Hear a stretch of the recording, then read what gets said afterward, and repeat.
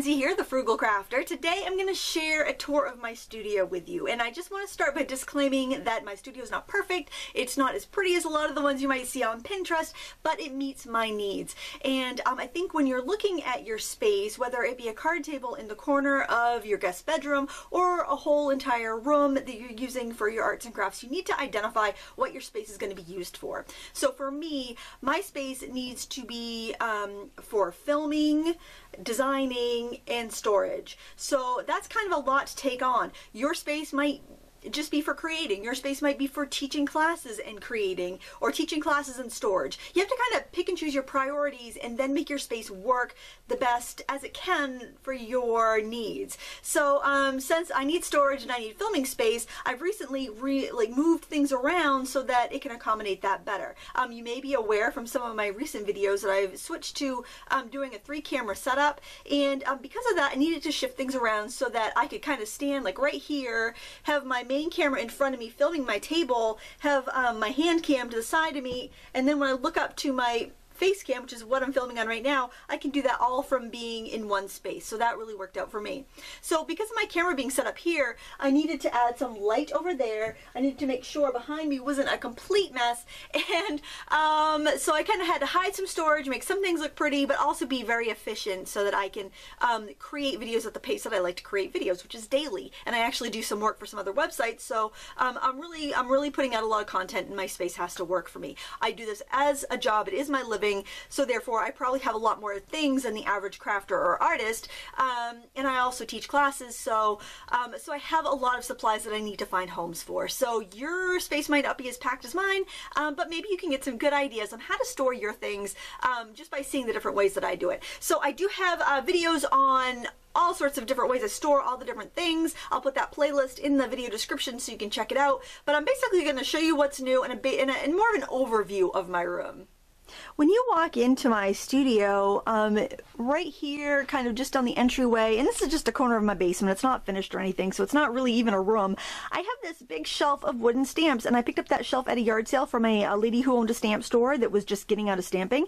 I really regret not buying more than one because it was only $5, but I have all my wood-mounted stamps except for sentiments on that shelf, and my little trash can is right next to that, so I don't have to take up precious floor space in my room with that. I have my wheel stamps on this little board that my husband made for me. We took a calendar holder and just hammered nails through the back, and that holds my wheel stamps, and it's really great because I can kind of look in the side and see what I have and grab what I need. Next to that I have a bunch of the plastic containers that used to be behind me on the wall. You could see behind me where I was just standing, and it just holds like acrylic mediums, acrylic paints, oil paints, all sorts of things like that, liquid watercolors, bulky, messy things. So I like to have plastic storage for that. And then I've got some of my cheap acrylic paints that I use for craft projects and jelly print making.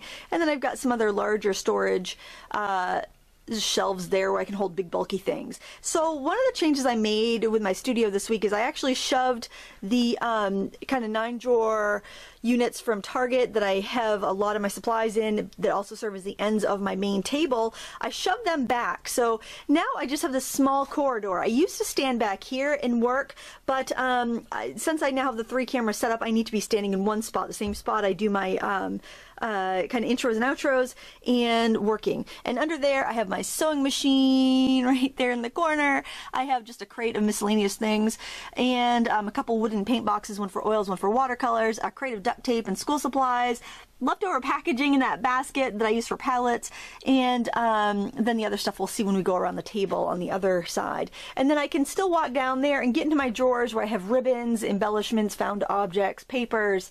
I can get to all of that stuff just from walking through here. I have enough room to do that. Not enough room to walk through there with my tripod, which I'm kind of holding right now, but enough to get around as I need. I didn't want to waste any space over there. I have tins of watercolor pencils. I've got a big folder of stencils. I've got watercolor powders, and then all my scrapbook papers, jelly plates, all that sort of flat stuff is stored on those shelves, and it's really handy. In this corner I have totes of yarn and felt, and probably I'm allocating a little too much storage for the amount of knitting I actually do, so I might need to look at that and maybe destash some yarn.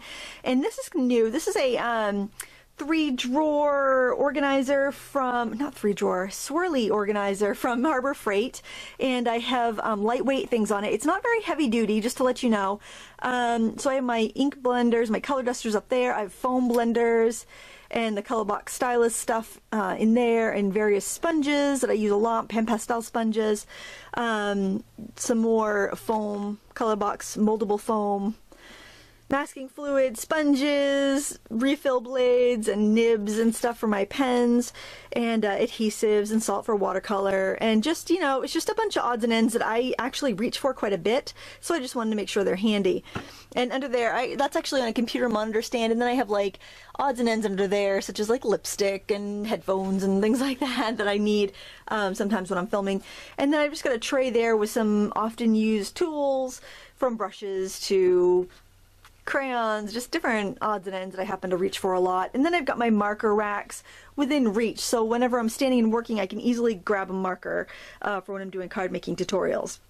Now over here, I have, well, I do have a cabinet back there. On top of the cabinet, that's actually a sandpaper display that I recycled. That's all my neutral cardstocks. And then in the cabinet below, it's all my colored cardstocks. So it's still nearby paperland, pad and paperland, so I can grab all that stuff at once. So I try to organize things in the manner that I use them. And then I've got some ribbon up there in the foam core display I made. I do have a tutorial for that on my channel as well, and that should be in the storage playlist that I link below. And this is Die Cut Central. Let me back up a little bit so you can see it. I apologize if I'm talking fast. I am talking fast, and I apologize. I got my Big Shot die cutter, which is like 8 years old, maybe 10. It's really old. It's like the first version of the Big Shot. And then I've got my thick dies in this like little shoe organizer thing back there. A couple alphabets, and just some general shapes that I use a lot. And then my cutting pads and spacers. And those bins up there have flowers in them, and they were 25 cents a piece at Brown and White Paper when they went out of business. I also keep my letterpress supplies here in that silver bin down in the bottom right-hand corner. Then I have my background stamps next to it, because they're just handier to have in a big box like that rather than in binders, for me anyway. Next to that, I've got stamp sets that have matching die sets. I don't have many of them, they're just in a clear shoe box. And then I have my embossing folders in a divided wine box. In the pink tote is just letterpress paper. Then I've got my clay machine, a candle, warmer, some of the, oh, these are those cool Stampenda stamps that have like the stencils with them. So right now they're all together in their original formation. I might divide them up and put my foam stamps with foam stamps, and I don't know, they have a rubber stamp that matches the foam stamp, so I kind of want to keep them together. So again, unsure. Too many things. And then I've just got my regular thin dies in that shoebox. Again, I don't have a ton of them. I just invested in the Brother Scan and Cut, so I can pretty much stamp and scan anything I want, and it's fantastic. I actually finally scanned and cut something, and I've had it for like 3 months. A little embarrassed about that, but it works great. Thank goodness, because I'm sure my warranty's over, or my whatever the time that you can return something. So under there is my Cricut Expression, which I use with Scal 2 software to cut anything from my computer, fonts and whatnot. And then I do have a Gypsy where I have all my cartridges loaded, and I lent my small Cricut and all my cartridges to a girlfriend. I have a laminator and laminating pouches in there. And then this is just like, I got my postal scale. I don't often ship very much stuff because most of my sales I do in person. Sorry about that crazy light there.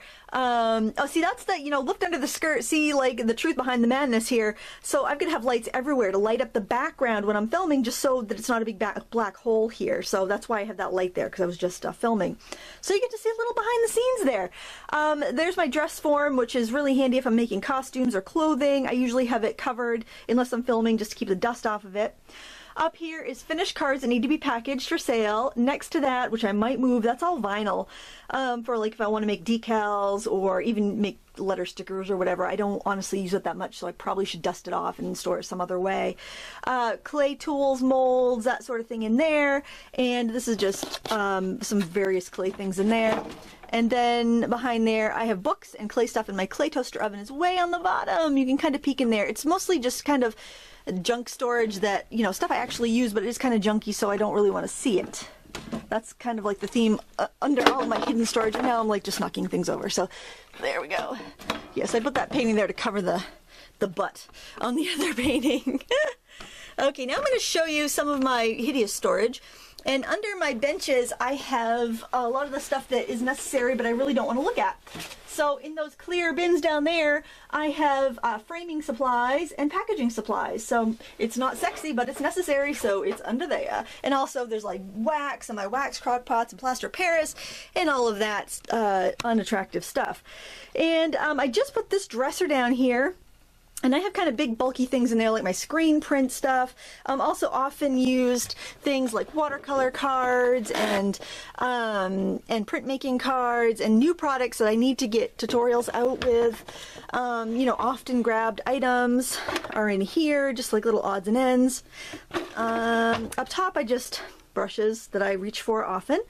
And up there I've got my pan pastels in their trays, various books. This could really be, everything is subject to being removed. And up there is my canvases, because they're light, so it doesn't hurt to have them up there. If something happened and they fell, they wouldn't hurt anybody, but I don't think that would happen. And under my easel, my stand-up easel, I have this little plastic rolly cart, and I like it because I keep my watercolor supplies in there and a bunch of other often used supplies, but it rolls out. I've got something on the floor here. I'm just going to kick it out of the way. It rolls out so I can actually put my palette on there, so when I'm easel painting, I can have like a little handy table where everything is within reach. Now over here, I just moved the big blue panels so that you can see what's behind them, and I have binders and binders and binders of stamps. I love rubber stamping. It's one of my favorite hobbies, and I have a really hard time destashing my stamps. I like them. I collect them. I love being able to lend out a set if somebody needs it. So these big blue panels there's 3 of them. They usually just go up and cover that when I'm not using it, so I kind of have that fun nautical theme. I've got ink pads over there. Oh, that little box there is all jewelry tools. I don't do jewelry a ton, but I like that because I can bring that with me wherever I'm going to work. I've got ink pads in a homemade foam core storage, and then I've got some more in a wooden cassette box thing. And oh, my Stampin' Up! Stamps are up there in CD cases, and I've just got some Creative Options bags up there for on-the-go project packing, storage. This is my jewelry area. Oh, there's my scan and cut. I just keep that over here next to my paper trimmer because I just stamp, scan it, cut it, and go on with my day. So it really doesn't need to be over in the die cut center because I don't use it with any of the things over there. And I've got just little cubbies with odds and ends, little odd embellishments and things like that. These are all jewelry making supplies. I'm not going to go into all of that because I do have other videos showing that. And if you remember the letterpress trays I used to have with my wooden sentiments, they were really taking up too much room, and I clearly needed to move another shelf up there for binders. So I took all of those stamps and I put them in shallow acrylic frames, and they're all up there right now, and it's working out great. And then I've just got backstock up there pretty much. I've got my jewelry wire, but I also have like backup head pins and ear wires and things like that. I go through a lot, but I don't want to put them in my main jewelry organization, which is right there in my findings organization, because when you buy like a new package of ear wires, they don't always match the old ones, even if they're the same make and model. So I wait to use up my current stash before I empty more into my container. It just keeps everything matching and reduces waste. And this is where I keep a lot of stuff like, as you know, I do a lot of work for Paper Mart, so I have their supplies in big crates so that I don't mix them up with my other general merchandise. I can easily find stuff for a tutorial and keep it mostly to their products. I also have these are wonderful. They don't make them anymore, I don't think. They were made by Crop and Style. They're these shallow drawers, and I have my calligraphy pens. I also have UFOs. I do have some little stamps in there too. I have UFOs, like I'll make when I do resin, I'll make like a ton of pieces, and then I will just store them until I'm ready to make with them. So I've got like a bunch of different little like resin charms and stuff that need to be used. But it just kind of keeps them safe while I'm doing that. And I keep all my sprays and stuff like that, drawing inks in there. And then I've got my pastels in those containers up there, and specialty paper in those. And this is just like templates I save. Like if I have interesting junk mail or, you know, something cool box, paper box, I'll just stick it in that folder because I have all my templates there. And just some, you know, odds and ends. They're not pretty, just, you know, stuff I need to keep and store. And then I've got wreath forms up there hanging from the rafters. I use the rafters a lot to my advantage. I really like it because, so I've got tons of lights in here. See that? But when you're filming, you really need it. And it's also uplifting to have all that light. And I use the daylight CFLs, so they're not very wasteful as far as electricity. And by using the joists, I don't have to have floor stand lights taking up a lot of space, which is really handy when you're working in a very full cramped space. And I wanted to share this for Kelly Donovan because she asked me how I'm setting up my camera. So this is my table cam. So it's facing straight down onto where I film, and then I'm in that mug that I actually made myself out of clay, and I stuck some floral oasis in there and a selfie stick, and that is my camera, and my camera will film there, and it will kind of be able to get under my hand when I'm working, so that if my hand is blocking the view from the up high camera right there, I can switch when I'm editing to that camera and I can see how it all goes. And I'll just kind of zoom over there. That's where my tripod that I'm holding right now usually sits and films me standing up, so I can just switch between those different angles when I'm editing, and it makes it really easy. So hopefully you enjoyed the studio tour. If you have any questions, go ahead and leave them in the comments below. And thank you so much for joining me, and that just about does it.